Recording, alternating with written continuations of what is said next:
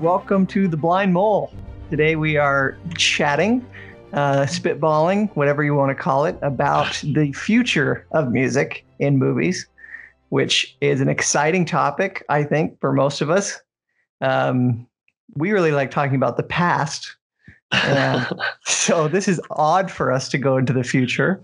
Yeah, it's the up-and-comers. So who's going to be the greats, the next greats, right?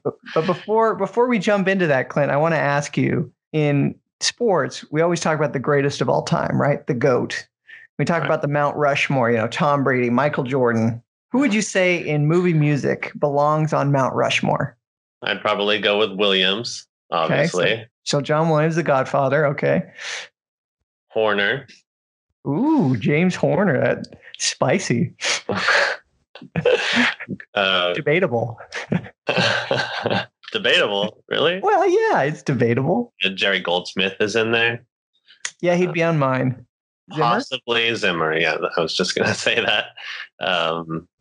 And the influence he's had in movies and the up and comers now. Zimmer's polarizing. I've noticed a lot of people that watch our videos have said negative things about him, and I was curious where that was coming from. Like what is it about Hans Zimmer that people don't like?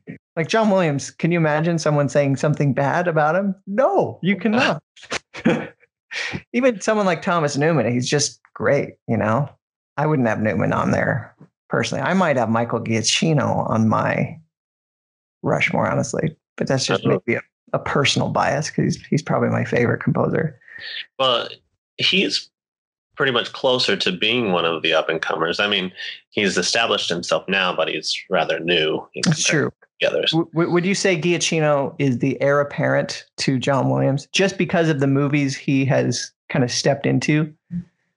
Right, like on Rogue One. Rogue One, Jurassic World. Yeah, I think he's on the producer's shortlist that, John Williams can't do it. Who are they going to call?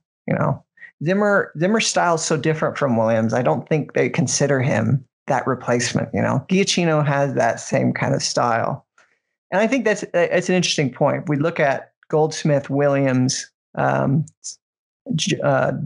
Barry, some of these older composers. They were all about their themes, right? We had this really thematic phase in music, and now you look at Zimmer, you look at some of these new composers, and you think, what is their style? It kind of varies from movie to movie, doesn't it? Yeah, the style of the movies, and today, things are changing. People really want unique styles in every single movie, which we talked about at length in the Marvel podcast. 20 years ago, would you have asked Ludwig Göransson to compose the Black Panther? Who's he? True. But Oscar winner. Yeah. And it was fantastic. It was great. New and that's a huge talking point too when we talk about the future of movie music is the computer changing everything. You don't have to go to Juilliard anymore. You don't have to be classically trained.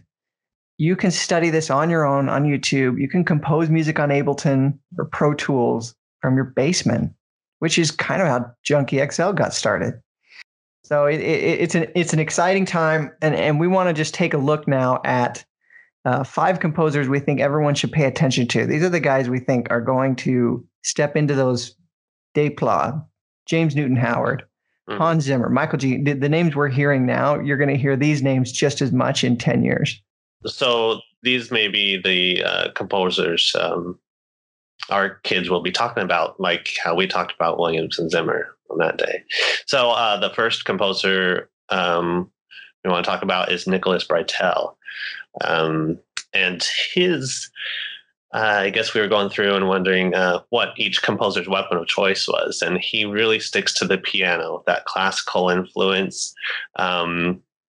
His inspirations would, of course, be like Rachmaninoff, Philip Glass, Gershwin. And so you really hear that in his composing style. And he was nominated again this year for Beale Street, which, if you listen to it, very similar to Moonlight. Yeah, and he also scored Vice the same year. Same year, which is really cool. Even though that wasn't nominated, but it was. Yeah. Another fun thing I learned about him was that in 12 Years a Slave, he didn't compose the score because the score was basically one track by Hans Zimmer, because Steve McQueen did not want the music to interfere with the movie, which is why most of the movie's quiet. There's one track in there called Washington, I think, which is gorgeous. And if you listen to it, you're like, wow, I wish Zimmer had written more for this movie, and you realize why he didn't. But the actual music that's played in the movie, like by people in houses and stuff, was written by Breitel. So let's just look at one track by Breitel. And Clint, why don't you kind of tell us stylistically what you hear in this in the track Lavender Oil from Battle of the Sexes, which is probably my favorite track he's written.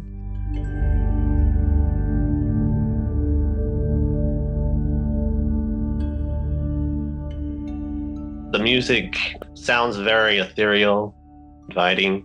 And I was thinking it was like sitting on grandma's porch. There's a light breeze making the wind chimes sound. It sounds like wind chimes. So I don't know what the visual scene is, but and honestly, I'm not entirely sure how the music's produced. Something with computers, I'm sure, and other traditional instruments and sounds. But it's really, really pretty. So another composer that we were talking about was Daniel Pemberton. His weapon of choice would be the strings, we were thinking. And in 2016, he was named Film Composer of the Year. And I was looking at what films were in 2016, and I know Steve Jobs was one of those, the Fassbender version. Which he composed. Right. Yeah, and this guy, he's a little bit older, so he's not like a new, this guy's been around, but it feels like he's finally starting to get his due. He's composed King Arthur, Legend of the Sword, which is so underrated both as a movie and as a score. It's awesome from track one to track whatever. A lot of emotion in it, a lot of energy, a lot of passion. It's on my watch list. I have yet to see it, but I love the tracks. It's fun, high energy, something that you could work out to, that idea. And one of his most recent, Spider-Man Into the Spider-Verse, which got a lot of attention. So great. Let's look now at Pemberton's style, Clint. A track I'd love for you to analyze a little bit here is from Ocean's 8. He did the score for Ocean's 8, and Ocean's 8's an interesting one. It's kind of like Jurassic World or Rogue One, where Pemberton couldn't just create his own thing completely. This is part of a franchise, and that style from Ocean's 11 had to be mimicked in some sense. But the track I'm looking at is NYC Larceny.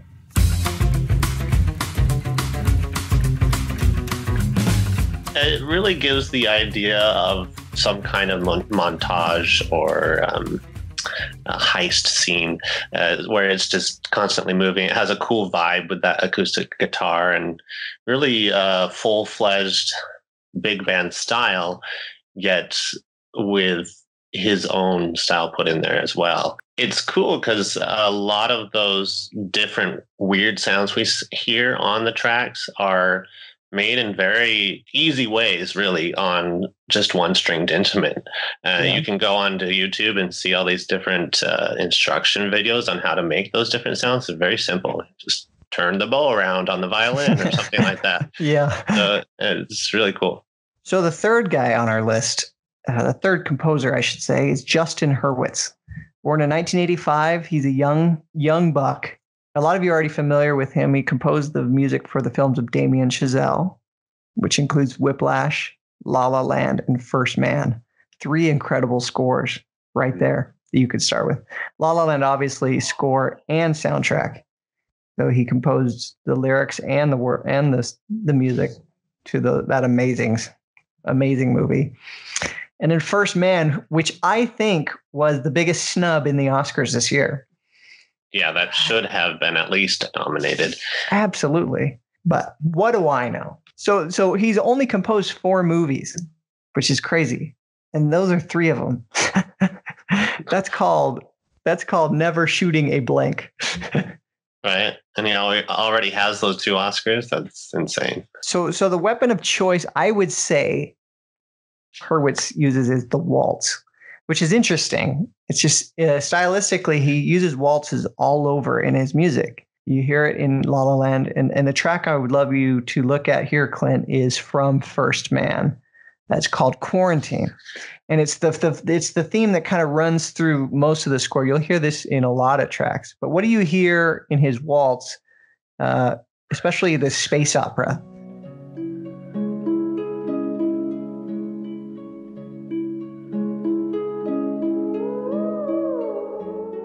You hear that harp, which kind of gives the idea of delicacy. So obviously the situation, someone in space, is a very delicate situation. So that translates real well. And have you ever heard of a theremin? No. No? So I guess back in the day, it was a very experimental type of instrument. And it's kind of a machine that gives two high frequency oscillators with the pitch controlled by movement of the performer's hand.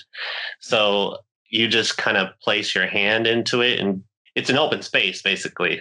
Open space where you control the pitch by raising your hand up or to the left and right. That's used a lot in sci-fi style movies or about space, because that has that sci-fi feel.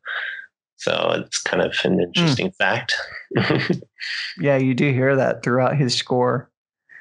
Oh, it's so fantastic. I don't know how it wasn't nominated. So our next composer would be Lorne Balfe, I believe it's pronounced. Balfe. He's a Scottish composer, and he really has that Zimmer-esque energy and power. He was one of the students of Zimmer at Remote Control Productions. A lot of his movies have that style of Zimmer. So we got Lego Batman movie, Megamind the Crown, Pacific Rim, and one of our favorites, Mission Impossible Fallout. If you haven't done the challenge, make sure you do it. And if you don't know what we're talking about, go to our YouTube channel and you'll see the Mission Impossible Fallout challenge. Shameless plug. It's fantastic. That Stairs and Rooftops track is really, really good. Easily my favorite track. Although someone pointed out to me in Fallout, The Exchange is also a fantastic track. It's where they're figuring out how to exchange the prisoner. Balfe is on our list to me because he's finally getting his due. He's a little bit older than these young bucks, but he is killing it just recently, and kind of stepping out of Zimmer's shadow and creating his own sound, which is hard to do, I think, because Zimmer has done so much. And I'm sure the principles and the techniques he learned are basically all Zimmer's. So now he gets a chance to create his own thing. And, what he did with Mission Impossible, to me, that's the best Mission Impossible score yet. Yeah, I'd agree with that. And maybe the best Mission Impossible film overall as well. I don't think maybe. I think you put it definitely on there. Okay. So let's just look at one of his tracks, Clint. Let's talk a little bit about his style. In the Lego Batman movie, which is a score probably not a lot of people listen to, there's a track called No Seatbelts Required. And it's like this cool homage to the old Batman theme with this new Balfe-esque energy attached to it. What do you hear in that?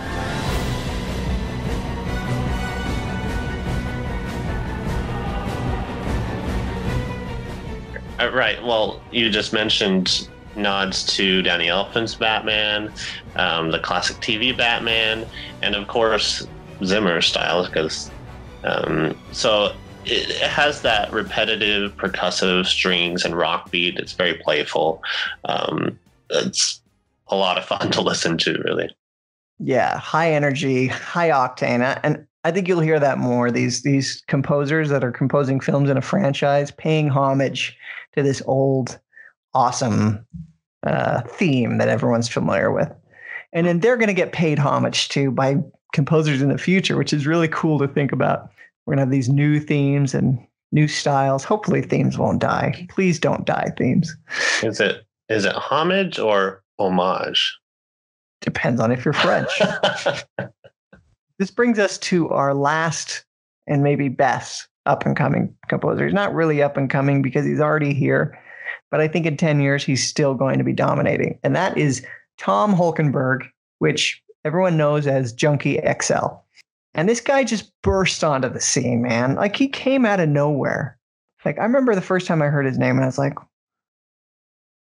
who is that? And I saw him attached to some, he started doing projects with Hans Zimmer.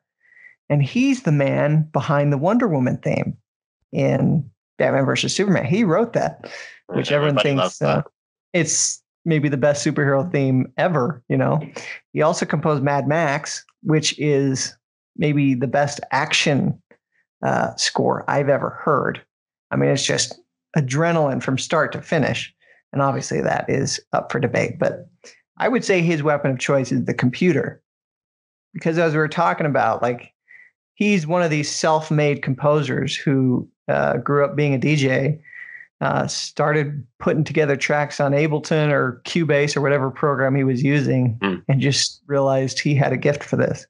And I think with the style of music and the style of scores changing, he probably, I don't know, I can't speak for him, but he probably was able to see that and be able to put his influence in it to it as well. So. And we mentioned that he wrote the Mad Max soundtrack. If you listen to the track, either Brothers in Arms or A Storm Is Coming, which I think are the two best tracks on that score. Clint, when you listen to that score, what do you hear?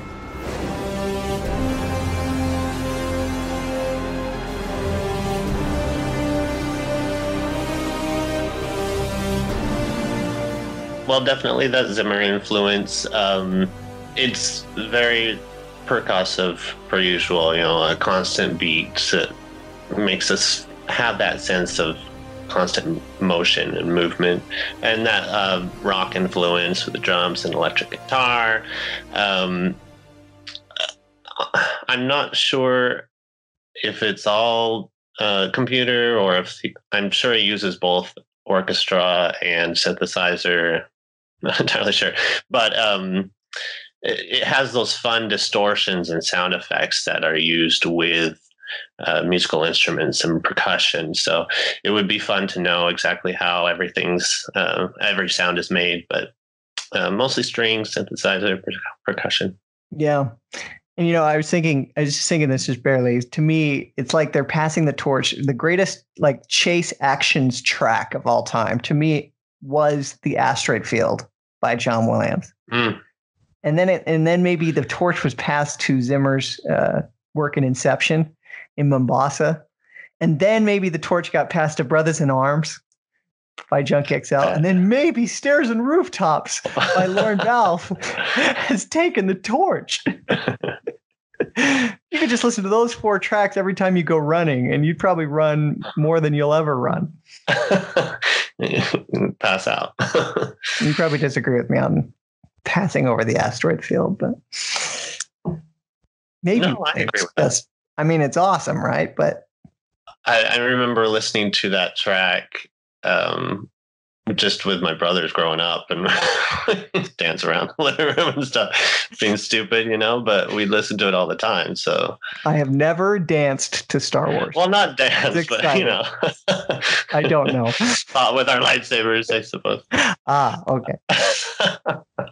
So there you have it. Those are the 5 that, you know, we're really excited to hear what they do in the future. We'd love to hear who you guys think are the up and comers, who you guys listen to, some maybe composers that don't get as much attention as, say, a James Newton Howard or, you know, Hans Zimmer, someone that you feel like is going to really crush it that we didn't talk about. We'd love to hear some other names. I know Hauschka, you know, Micah Levy, she could be on our list. There's a lot. I just can't think of any right now. Yeah. So if you guys think of something, let us know in the comments. Make sure you like and share the video with all your friends. Yeah, and tune in next week. We're going to get into another fun topic here on the podcast. And thanks for watching The Blind Mole.